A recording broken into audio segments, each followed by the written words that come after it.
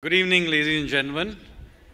I'm sure it's been a long day, and the last thing you want to do is to listen to a Bengali economist drone on about enterprises of the tomorrow. So you'll be all relieved to know I have no idea what will be the business enterprises of tomorrow. If I did, I wouldn't tell you, because I would be investing in the stock market and trying to make money from it. But of course, I have no clue. Because that's really, frankly, your job. Your job is to invest into the businesses of tomorrow, to create them, to take the risk, reap the benefits, and if it goes wrong, reap the non-benefits. But the fact is, it's not the job of the government to be able to tell you what the businesses of tomorrow are. However, we do have a job. And the job is to make it as easy and painless for you to be able to do business so that you can take risks, generate value, and be able to engage with a future in which India, of course, will play a very important role in the world. So in this context, what I will do in the next few minutes is to give you a sense of our thinking about the kind of reforms we want to do, so that you have a sense of the playing field that you are likely to engage with. So we are now about a little over 3 decades of markets reforms, right? We started in 1991, and after wasting about 4.5 decades in misplaced socialism, we began to get serious about creating an entrepreneur-based, market-based economy around about 1991. We were forced to do it by a crisis, but anyway, we got going. And the first couple of decades, when we said reforms, we essentially meant liberalization. Remember, the words reforms and liberalization, they used to be used almost interchangeably, yeah? Because what were we doing? We were basically rolling back the state from doing the things it should not do. So rolling back the license permit Raj, yeah? And of course, when we opened up the economy and various sectors began to bubble up, we of course very quickly also discovered that markets ultimately function in some space, not in a vacuum. And very quickly, things began to also go wrong. So for example, when you opened up the financial markets, you got the Harshad Mehta scandal and so on. And so while we began to open up a little bit, with a little bit of a lag maybe, we also began to create the sectoral regulators for the sector. So although SEBI was started in 1989, it's really in the 90s that it got its teeth. You then saw the telecom regulator, the competition commission, blah, blah, blah. So all those getting set up. And this first round of reforms generated growth in the 90s and through to some part of the 2000s. But by the end of the 2000s, this generator of growth began to sputter. And it coincided, of course, by 2007 with the global financial crisis. So in order to keep growth going, at that time, the gates of the financial system opened up, and there was a period of very high credit growth that happened. And unfortunately, it led to a lot of misallocation of capital. And although it did keep growth going for a while, it caused the banks ultimately to get stuck with all kinds of bad loans, etc.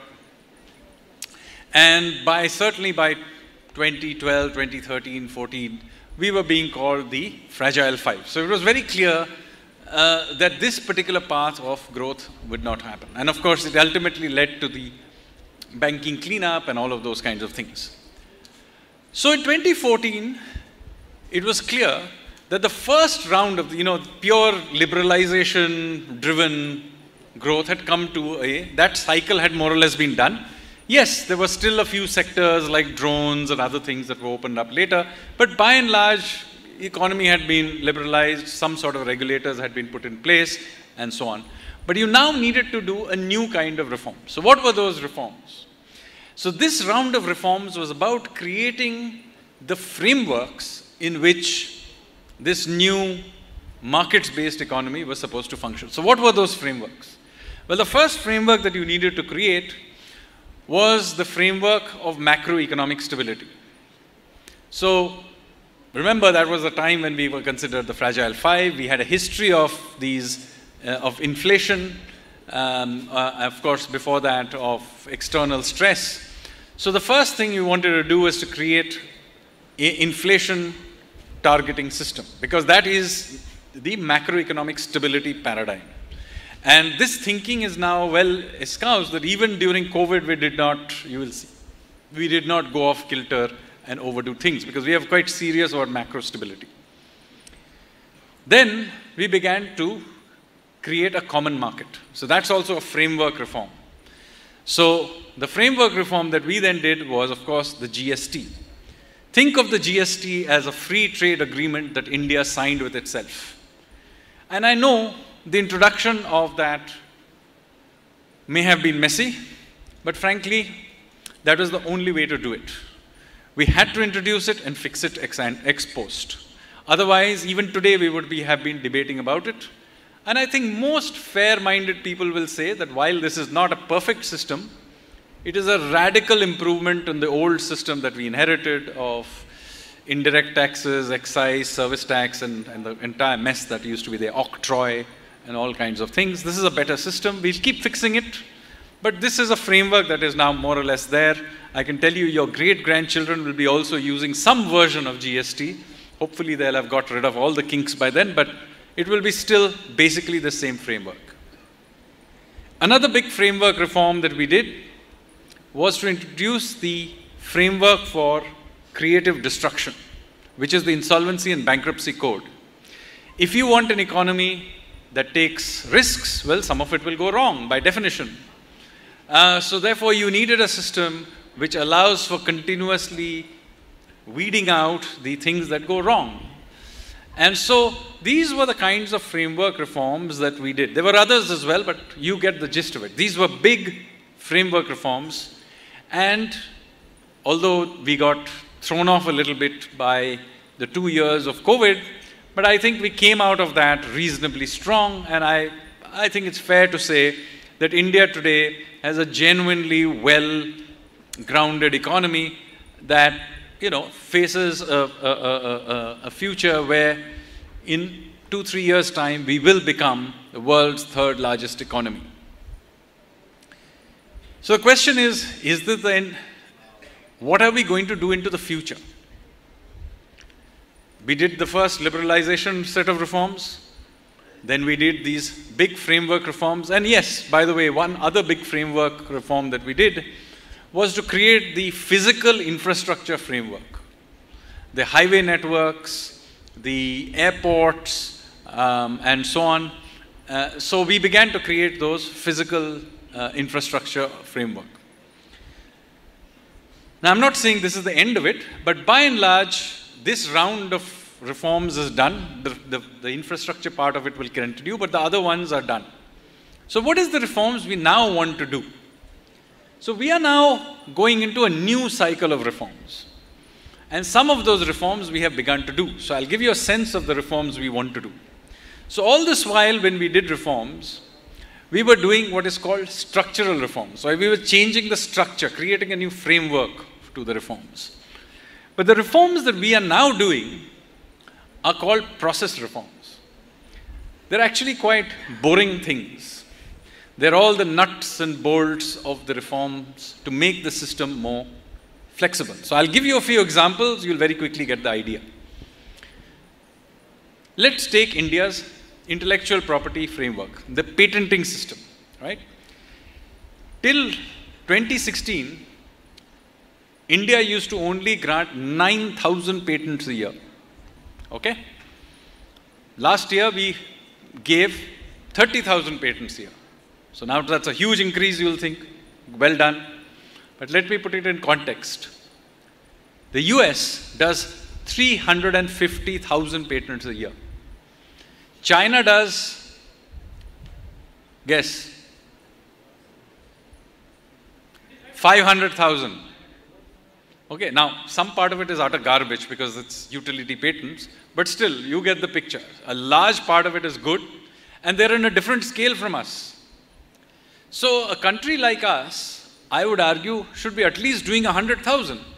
And this does not require us doing very grand reforms that will find the front page of your newspapers. This does not need to be announced in Parliament. The changes we need to make are all nuts and bolts, boring reforms. And we are doing them. So in the next 18 months, we will put in place a patenting system that will be able to deliver 100,000 patents a year. We will not be at the US level. 18 months. So in 18 months, you can call me back and ask me questions about this. Yeah? We are already hiring these people. We are already buying the AI machinery for this. We are easing up the processes, dramatically changing all of this. Similarly, we are dramatically smoothing up the process of voluntary liquidation of companies. This is not about somebody who went bust and insolvenced.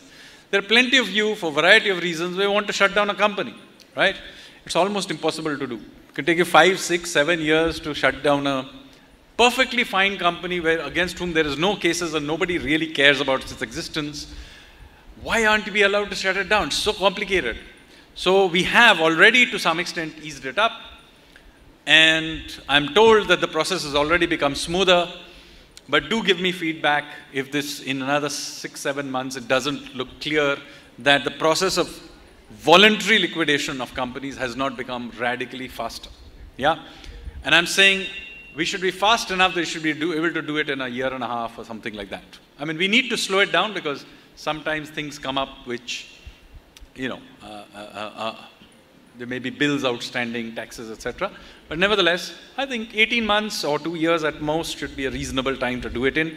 And we have put in place all kinds of improvements to do it. Again, this does not require great economics or debates in Parliament. This is all purely nuts and bolts reform. Let me give you another example before I stop. Legal Metrology Act. How many of you heard of this? Good, thank you. At least there are some people who have heard of this. When I very often go into audience and say, I'm going to make some changes to the Legal Metrology Act, half the audience immediately goes to sleep.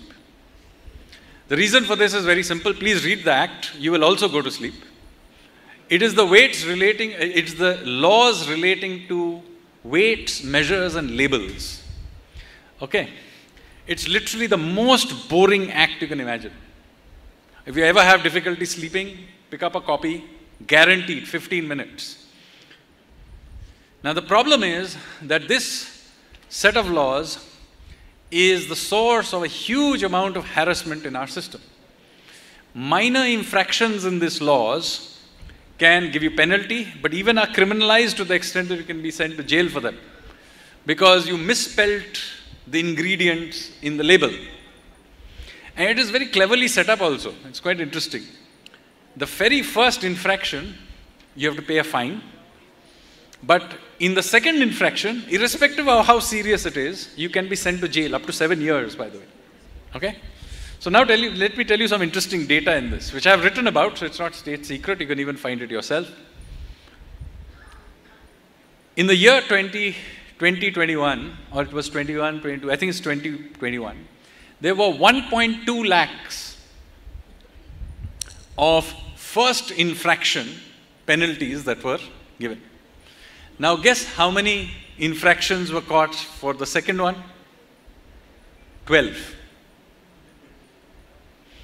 So I can tell you very easily, 1.2 lakhs minus 12 is the number of cases of rent seeking that must have happened in the system. Huh? Rough estimate nahi hoga. So we have to do something about this. So again, I have been writing in the press, as you will see, and I'm trying to do something about it, and you'll see reports, etc., to begin to get rid of these unnecessary criminal provisions in the Legal Metrology Act. Now, I've given you 3 examples. I could go on all evening because, as you can see, I'm rather passionate about this particular subject. But I'm not going to bore you with more and more, but just I'm giving you a flavor of the fact that we are now getting into the insides of the really boring things that make your life as entrepreneurs difficult. One piece at a time. Now, so learn this term. You used to hear about structural reforms. Now learn this term, process reforms. You're going to hear a lot about it, and I hope you have understood what we are trying to do. There are, of course, other reforms we need to do. These are also big picture reforms. These are small series of small reforms, but there are big picture reforms that we also need to do. And there are two sets of reforms, and I'm going to just hint at what they are. But these will require maybe another decade or so of effort. It may not happen. And it will require a lot of public debate too. One of them is the reform of our administrative system and the bureaucracy. Right? The Indian administration was essentially inherited from the British. It was a system of control. That's what our system is set up to do. There's no point in blaming any individual bureaucrat. The system is not set up to deliver service. It's set up to deliver control. That's what the British set it up to do. Unfortunately, after independence, because we opted for a socialist model, instead of unwinding the system of control, we gave it even more powers. So in 1991, we had a bureaucracy that is even more powerful than the one that the British left behind in 1947. Since then, we have reduced the powers of this bureaucracy, but we have not reformed it. Its ability to do damage has been curtailed, but it has not been changed from a control system to a service delivery system. And as I said again, there's no point in blaming any individual bureaucrat for this. The system is just not set up to do this. Right? If you go to a district, who's the key guy who's supposed to deliver the service to you? The district magistrate, right? Everybody knows this? Now, who's the district magistrate in reality? He's the junior most person in the bureaucracy. He's a 33-year-old person with literally no experience, who's supposed who will be there for in 18 months if he's lucky, he or she is lucky in the district, and has effectively no chance of delivering the things he or she is supposed to do. The average DM is the head of some 50, 60 committees, right? They're supposed to chair, at least 50 or 60 committees. There's no chance of actually even meeting those committees. So naturally, it just flags. What you need to, just as an example, the DM has to be a much more senior person in the system so that they can draw on not just the experience, but also on the apparatus of the state to deliver the services they're supposed to do, but it's not set up to do that. Same problem happens with municipal commissioners and so on. They're supposed to deliver services, but they have no chance of doing so because it's not set up to do it. The other big area of reform that we need to do is to do something about our legal system. Without enforcement of contracts and the delivery of justice, with 40 million cases stuck in our legal system, we cannot become a developed country. And so, there has to be an open public debate about what we need to do about our legal system. This is something the state cannot do in its own, the government cannot do in its own. This has to be done in partnership with the judiciary, but it will only happen when there is a wider public pressure to do this. Because if the government does it on its own, there will be immediate accusation that it's political. So there has to be now public pressure to get the judiciary to reform itself. Of course, the government, the parliament, the wider society is there to help. But ultimately, a significant part of this will have to be done by the judiciary itself.